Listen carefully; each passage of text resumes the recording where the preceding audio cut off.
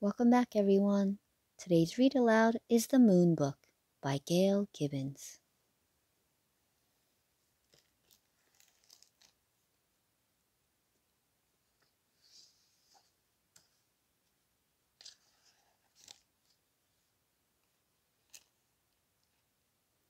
As the sun sets at the end of each day, the sky becomes darker and darker. On many clear nights, our moon shines brightly in the night sky.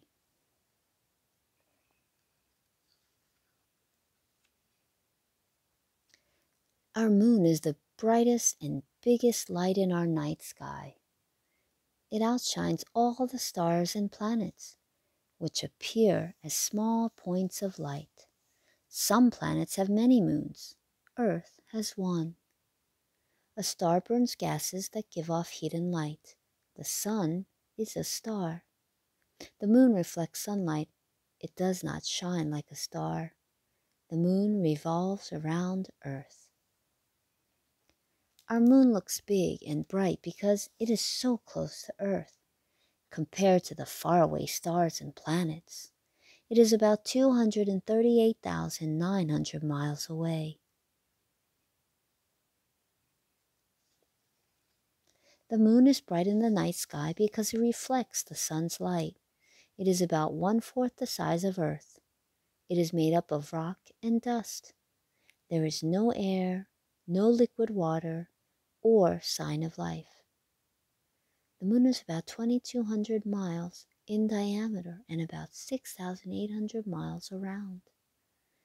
Earth is about 8,000 miles in diameter and about 25,000 miles around. Astronomers have discovered that the moon is 4.5 billion years old, just slightly younger than Earth. Something probably collided with Earth and tossed out a cloud of rock and debris. While orbiting around Earth, the rock and debris came together to form the moon. Astronomers are scientists who study things in space, like planets and moons and stars.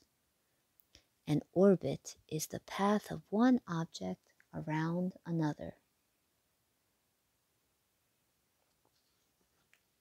In ancient times, people thought the moon was a powerful god or goddess. The Romans called their moon goddess Diana. In Greece, the moon goddess was Artemis, who rode through the sky in a silver chariot. Stories and legends were told about the shapes and shadows that show on the moon's surface. Some people said the moon showed a man's face, the man in the moon, who was imprisoned there for stealing. Others told of moon demons living there. The moon is Earth's only natural satellite. It takes about 1 month for the moon to travel around Earth. A satellite is an object orbiting around a larger one. The moon also spins only once as it orbits Earth. This causes the same side to always face our planet. One day on the moon lasts about 28 Earth days because the moon spins so slowly. The moon appears to change shape, but it doesn't. The different shapes we see are called phases of the moon. We are seeing different amounts of light being reflected on the moon. How much light we see depends on the positions of Earth, Moon, and Sun. Here are the phases of the moon. New moon. During a new moon, the moon is almost directly between the sun and Earth. The moon looks dark.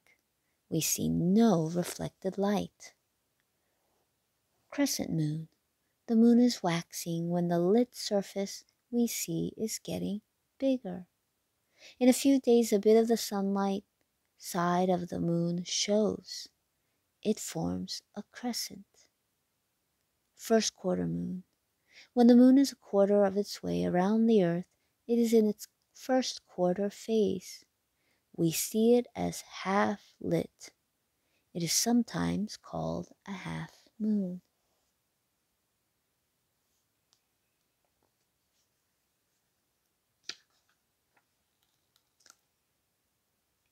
Gibbous moon. When the moon is waxing between a first quarter moon and a full moon, it is called a gibbous moon. full moon. About 2 weeks have passed since the new moon. Now the entire face of the moon we see shines. Gibbous moon. The moon is waning when the lit surface we see is getting smaller. When the moon is waning between a full moon and a last quarter moon, it is a gibbous moon once again. Last quarter moon. When the moon is 3/4 of its way around Earth, it is in its last quarter phase. Again, we see it as half lit. It is sometimes called a half moon. Crescent moon. Once again, we see a small sliver of moon shining in the sky. New moon. It takes the moon about 1 month to go through its entire set of phases. People used to know the time of the month by watching the moon's phases.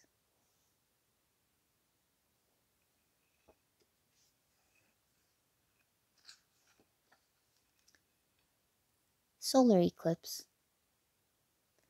As the moon orbits Earth, it passes between the sun and Earth as a new moon. Sometimes the moon lines up just right and casts a shadow on Earth.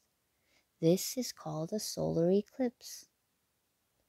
A solar eclipse project. Here's how to make a sun projector to see a picture of a solar eclipse.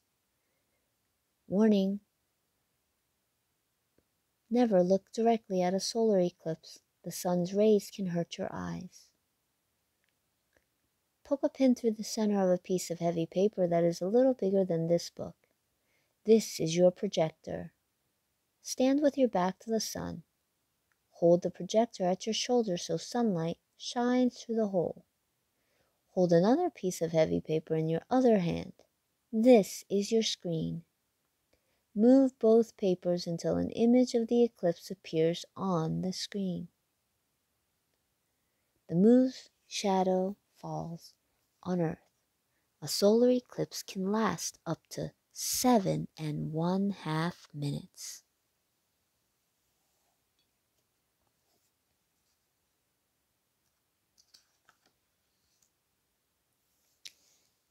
Lunar eclipse.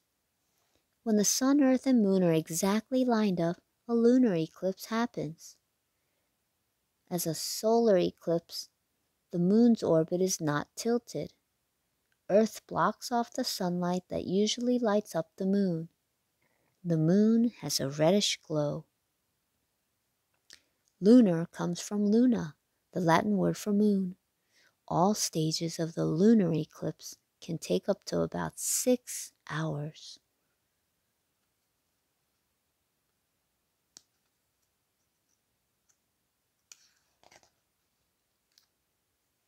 The moon affects the oceans too. The moon's pull, called gravity, on the oceans is strong enough to cause tides. Tides are the daily rising and falling of the ocean's waters. A high tide happens about every 13 hours. This is because the moon takes about 25 hours to come back to the same place in the sky it was the night before. Tide differences vary around the world. A high tide happens about every 13 hours. A low tide happens about every 13 hours.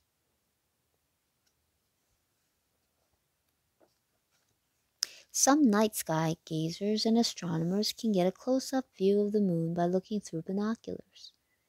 Others look through telescopes. Some huge telescopes are used at observatories.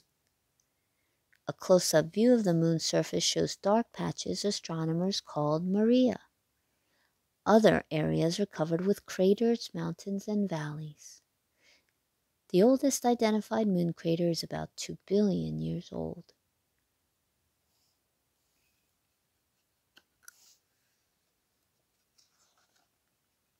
For centuries, people have wanted to know more about our moon. In 1959, the Soviet spacecraft Luna 3 transmitted to Earth the first pictures of the far side, or back, of the moon. There aren't as many dark areas on that side as on the side we see from Earth. In 1961, President John F. Kennedy made a commitment to put Americans on the moon before the end of the decade. At first, many American unmanned spacecraft were sent. Pictures were taken.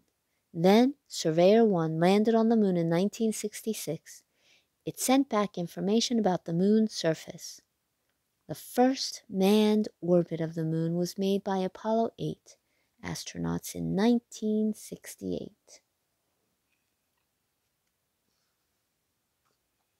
On July 20th, 1969, Neil Armstrong and Edwin Buzz Aldrin of the Apollo 11 mission became the first men to walk on the moon. There were 5 more Apollo landings on the moon. The last one, Apollo 17, was in 1972. The astronauts did experiments and gathered samples. Astronomers and other scientists were able to learn more about the history and nature of our moon. On a clear night when the moon is in the sky, gaze up at it. We are still learning more about our closest neighbor, the moon. The end. We hope you enjoyed today's read aloud of The Moon Book. Until next time, see you real soon. Bye.